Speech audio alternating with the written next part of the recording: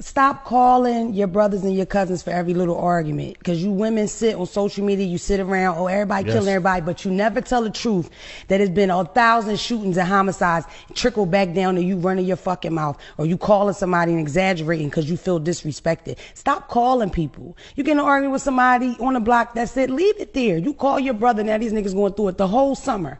And then somebody's child die about it. That's your fault. Listen, this chick is saying some true shit. You know what I mean? And this goes along with the video I just literally put up. You know what I mean? But I've literally been through this shit. You know what I'm saying? I think it was this dude. It was one of these dudes, these street niggas my sisters were dating. And it's always my sisters or one of my girls' cousins on my dad's side of the family. Because this type of shit is a thing in Southeast Georgia. Like, this type of shit where a motherfucker pops some shit off, it is a thing in Southeast Georgia. I've seen a lot of niggas get killed behind shit like this. Like, I remember this one dude, if I remember correctly, I could be misquoting the story, but from my memory, I remember it. Like, there's one dope boy my sister was dating, and somehow they got into some type of altercation about something. You know what I'm saying? And I know my sister, she ain't like that now, but she used to really be a street bitch back in the day. You know what I'm saying? And she smacked these niggas, whatever the case may be, because hood chicks just don't think about shit when they doing it. They just do it. Man, somehow me, my cousin, and two of my other cousins ended up getting into it with this motherfucker. And we was at it with this nigga the whole entire summer. Granted, I ain't seen the motherfucker in years. But, you know, based off some shit you started, you know what I'm saying? We gotta sit there and draw down on this nigga with guns, try to beat this motherfucker ass all summer. Like, there's been plenty of instances in Georgia where I've been in some shit like this over some shit that one of my family members started. Like, and I know the girl cousins in my family, they will smack the fuck out of a nigga or pop some shit off or feel disrespected. Oh, come get this pussy nigga, he popping this shit. And then now we gotta sit here and go through this shit the whole entire summer over this shit because you want to start some shit with a nigga. Like, you feel like you don't got walked on because the nigga wasn't sitting there taking your shit. Like, and I get it that, you know, you should protect women. And I really do believe that women do deserve protection. But I'm saying a lot of you motherfuckers abuse it. Like, I'm not the kind of person to just jump to some shit just because a motherfucker tell me some shit. Like, I need to know the details of this story before I just jump in this motherfucker. Like, my cousin, the type of nigga, he don't give a damn. He just hear it and he ready to get all his guns and shoot a motherfucker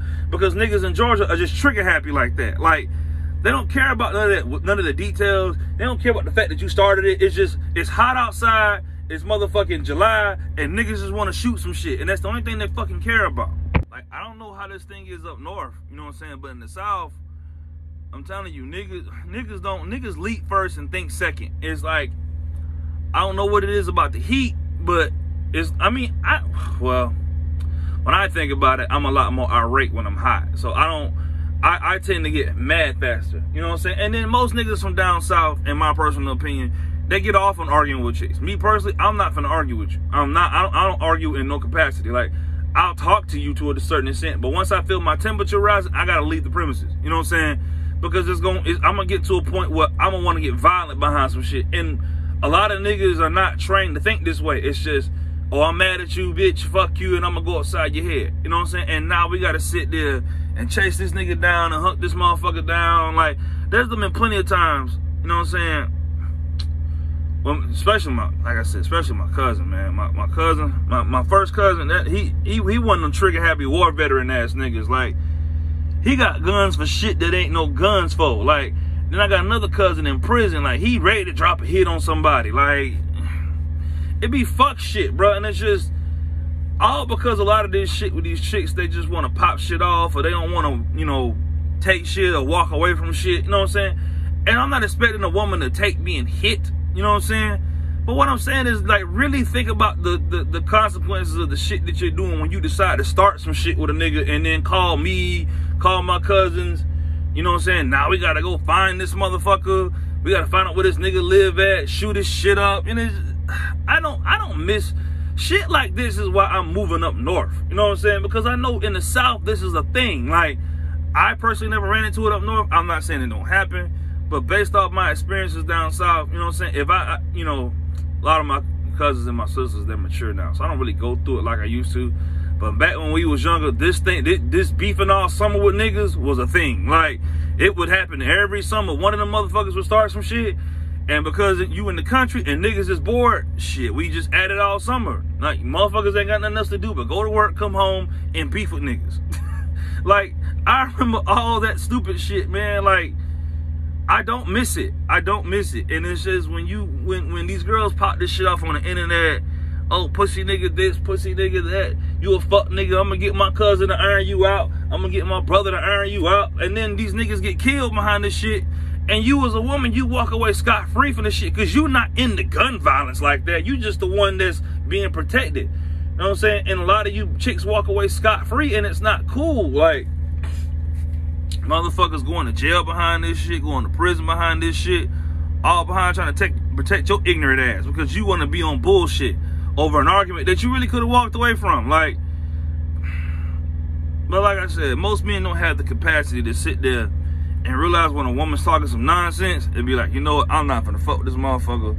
Let me get the fuck away from it. I've never had an abuse case, you know what I'm saying? Because anytime I've ever gotten to a point where the shit was about to argue, I walk away from the shit. Like, I'm not finna beef with no woman. Like, you crazy as fuck. Like, that is a no-win situation. But, I mean, again, these motherfuckers in the South, they don't really give a fuck. Like, you say some slick shit, them niggas on top of your head. And then it's like, they gotta call everybody.